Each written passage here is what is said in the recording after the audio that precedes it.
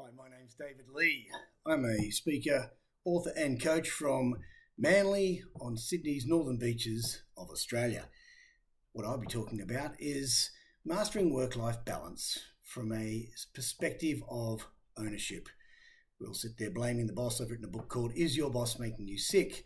The tenets of the book are pretty much giving you the idea that you are the boss.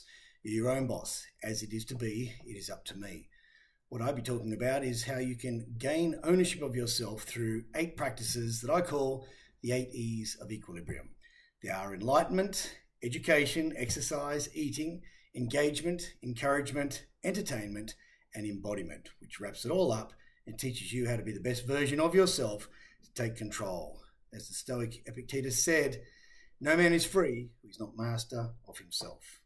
What I'll be talking about is how to be your own boss like a boss. Thank you.